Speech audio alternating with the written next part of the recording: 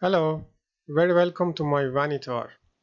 Have you ever built a variable switching supply? If no, now it's your turn. So let's take off and get some energy.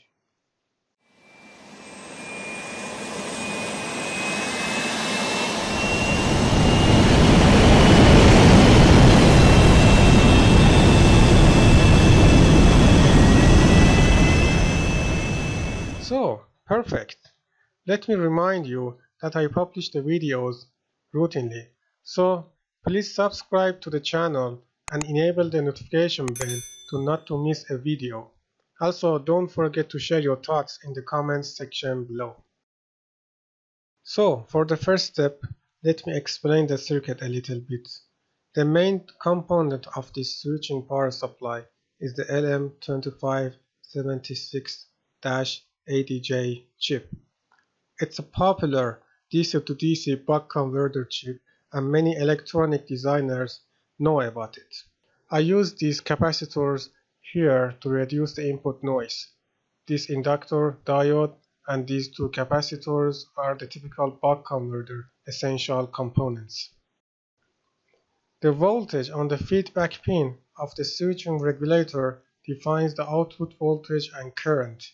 So, the R6 potentiometer sets the voltage and R7 potentiometer sets the current limit. For the current sensing, I used 4 resistors in parallel. That makes one stable shunt resistor. The potential difference on the shunt resistor gets amplified by the IC1 and injected to the feedback pin by a 4148 diode. This 78L09 regulator makes a fixed and stable supply for the IC1 amplifier. I used the Semaxis component libraries for the two main components because I didn't want to waste my time on designing the missing libraries from scratch. For more details, please check the reference links in the video description. This is the assembled PCB board. This is just a semi-homemade PCB board to test the concept. After watching this video, you can order the Gerber file to a professional PCB fabrication company because I tested the circuit and it works flawlessly.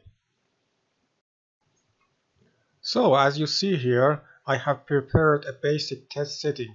I applied a voltage around 30 volts to the input. I've put the multimeter on the DC voltage measurement and I have connected the probes directly to the circuit output.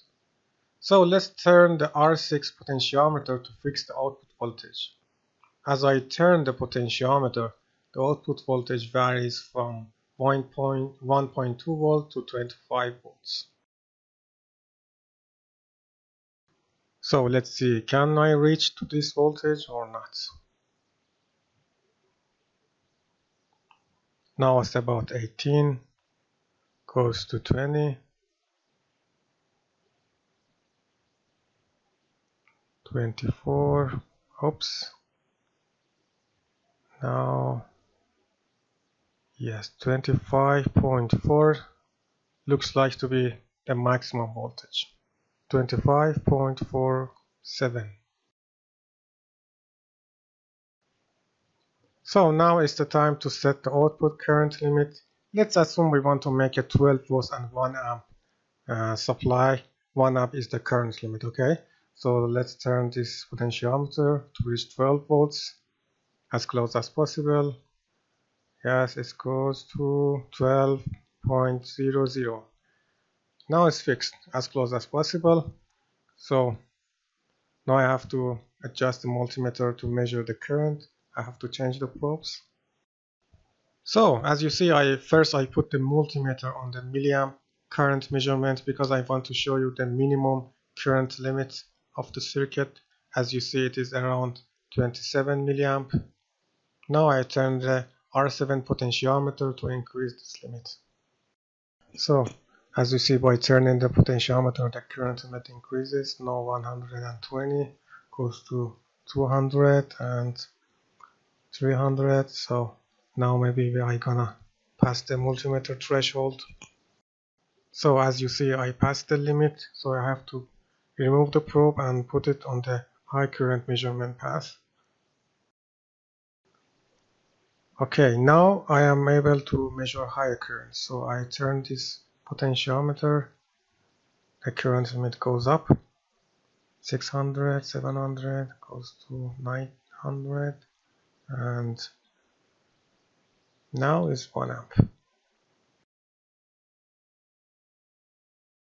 I set the potentiometer for the highest resolution, exactly 1 amp.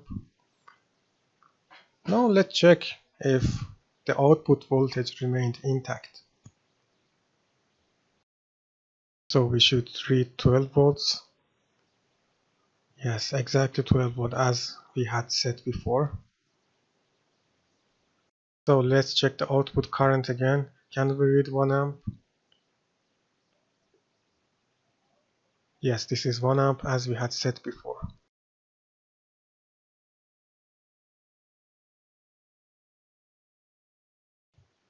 Okay, now I set the multimeter for the DC measurement again.